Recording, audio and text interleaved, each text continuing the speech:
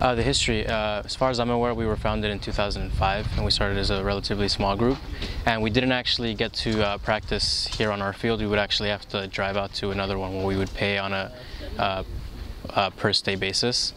Yeah, and then gradually over time I think we became an OCF organization, and then we switched over and became a sports club with the RSF.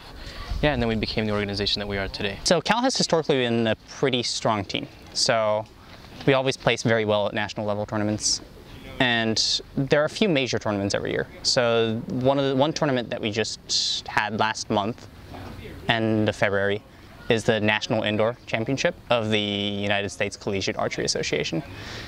And we placed quite a few shooters in the top 30 in the nation, which is very impressive.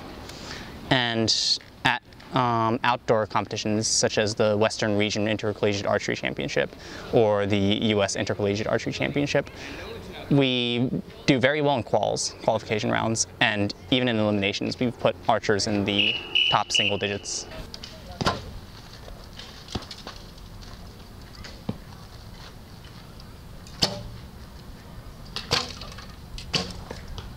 The only limitation is your own concentration, and it's also a little bit about your own body's resilience, but anyone can build up to that strength. And so it's a little bit about strength, but mostly your focus of mind. And so people of any background could join and in a couple of years become very, very good.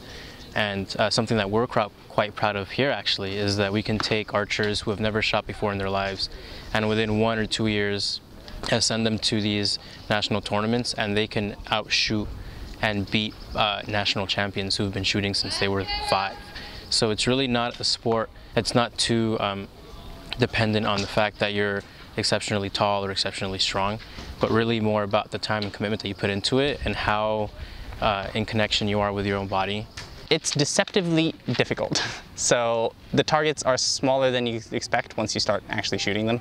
So it's pretty easy to get frustrated at first because your arrows won't group.